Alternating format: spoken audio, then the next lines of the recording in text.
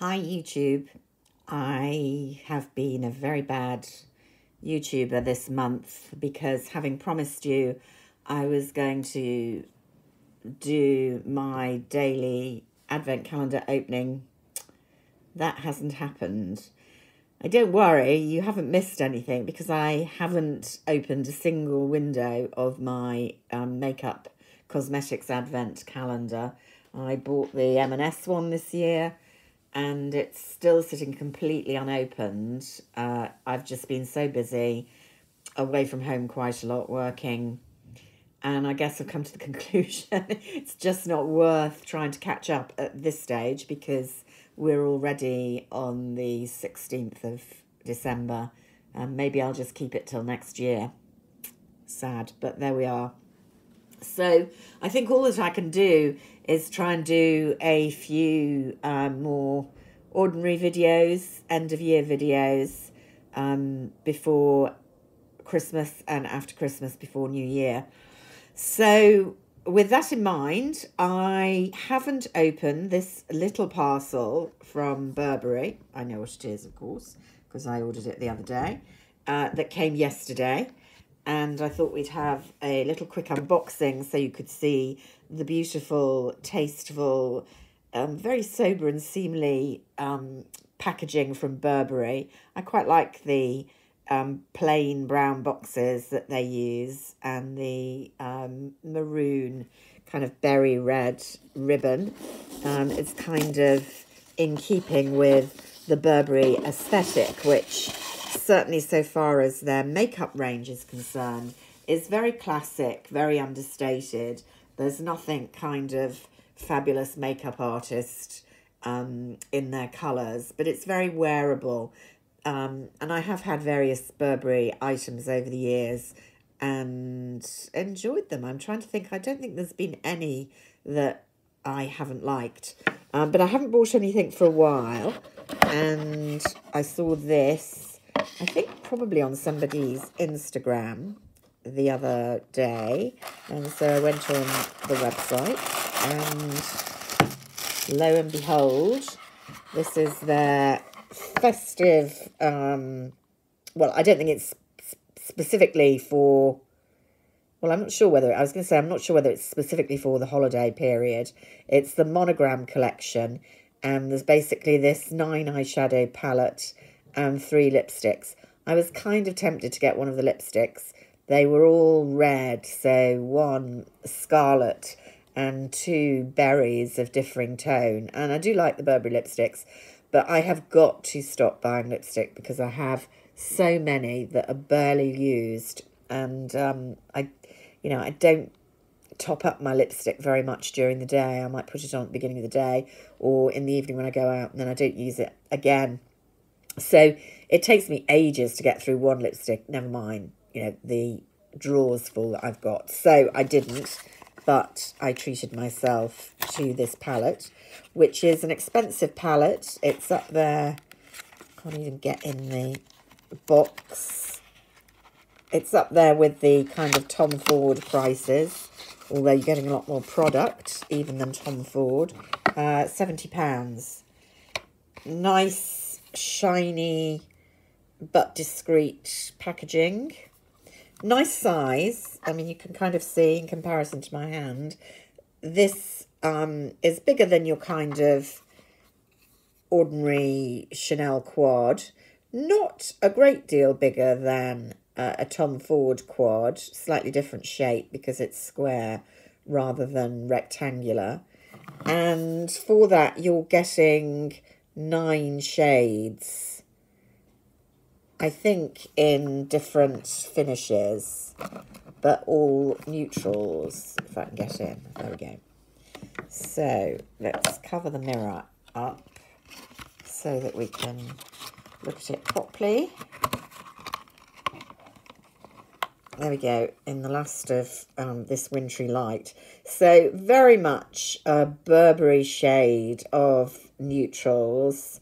We look as if we've got a clear matte down there and up there, and the rest look like satins to me. I was very keen for this one, which is a kind of olivey khaki gold brown. Then you've got a kind of copper, a taupe up here, 2 golds, and the other brown shades. So, you know, this is usable all year, but it's very much an autumn-winter palette, I would say. Let's have a look. Oh, yes. Feels nice. So that's a well-pigmented, very shiny, silvery, almost pink rosy taupe. That's right up my street. Here's the olive. Oh, yes, it's more pigmented than I thought. Excited about that. It's kind of got gold flecks in it. Can you see? Very nice. And then a very rich, chocolatey. Oh, that's a beautiful consistency. If you like matte shadows, it's got a touch of warmth in it there, I would say. Absolutely no fallout and very pigmented. Just going to take my watch off to give myself a bit more room. Let's go into this, burnished gold, coppery gold. So pretty. And then a much lighter gold. Again, very pretty. Those two would be very wearable at different times of the year, I have to say. Slightly warm for me, but very pretty. And then we've got a kind of darker taupe, which is a satin rather than completely matte. So you've definitely got some kind of almost pink flecks in a much cooler grey-brown, really. Then another coppery colour over here. So those two, not dissimilar. This one, that one there is a bit more kind of fiery. Those two, I suspect, might look quite similar on the eye, I have to say. Then another brown, again, kind of mid-toned brown. And then finally a more kind of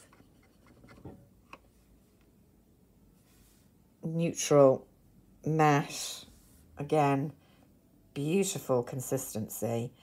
These are really, really nice formulas, very pigmented, no apparent fallout. I mean, you can never tell till you get it on the eye, but those mattes in particular are nice and creamy to work with. Those of us who find mattes can sometimes be a bit drying, hard to work with. It's a beautiful palette. I think this would look good on all sorts of skins. I mean, I think actually if you were auburn, mid-toned complexion, these would look stunning. But I can see them working on all sorts of complexions.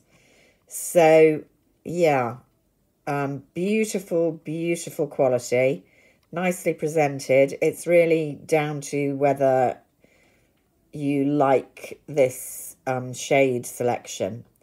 If you do, then I'd say this looks like a really nice palette because you're getting a lot of different ones. What's the total weight? I'm not sure I can see. Yeah, 20 grams, 0.7 ounces of product there. So a good lot of product, very beautifully presented. I really love this khaki with kind of gold flecks and indeed this lighter kind of rosy taupe. Very pretty. So looking forward to trying that one out.